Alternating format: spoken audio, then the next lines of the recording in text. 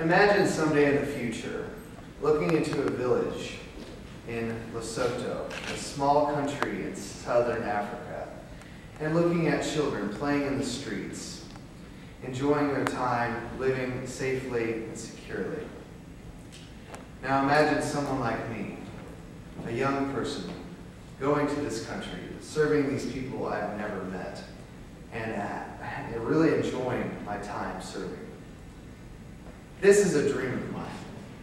While many others look to careers and other success when they enter college, a dream of mine is to go abroad and visit countries, not the rich, extravagant countries that so many others travel to, but smaller, much more needy countries, and see anything I can do for them. Now imagine, what if by the time that I get to travel and see these countries and really enjoy serving these people, what if they're not there? What if those children did not survive because of things like starvation and disease? The question becomes, what can we do to prevent problems like these? You see, today we have a huge problem in this world.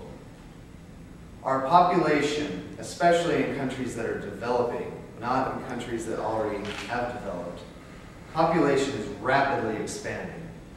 The problem is, our food production really isn't by comparison. So what is the solution to this problem? Many people look to solutions such as land, using our land better and more efficiently, utilizing every resource the best way we possibly can. Well, frankly, it's not like we can make more land. I believe the solution to our problem of feeding the world, the growing world, is to use biotechnology. Biotechnology can include everything from genetically modified crops to cloned animals, etc.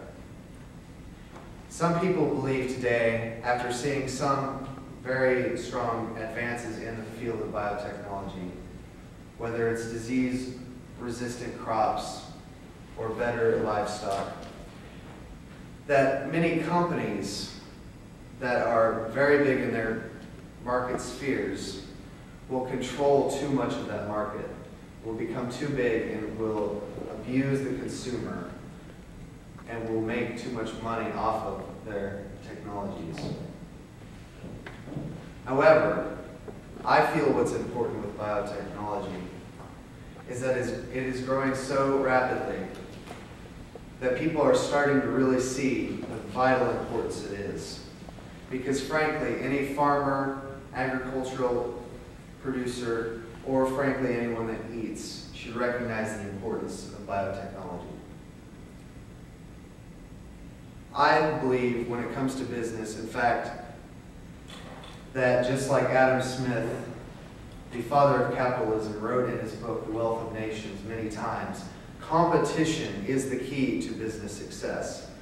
It helps the consumer. It helps create new ideas and technologies. All around, it's a good idea. So to protect biotechnology and keep it as a good resource, to save our world and feed all those mouths, we have to train new scientists and new leaders to create the ideas and form companies and employ the world and our country to keep that market competitive, protect the consumer, and when fighting each other as companies in the marketplace, keep the ideas flowing. This, in turn, will keep biotechnology feeding the world instead of feeding the wallets of big companies.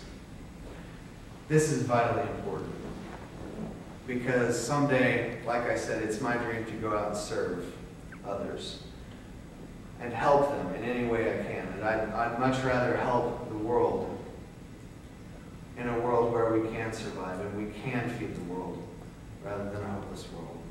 So thank you very much.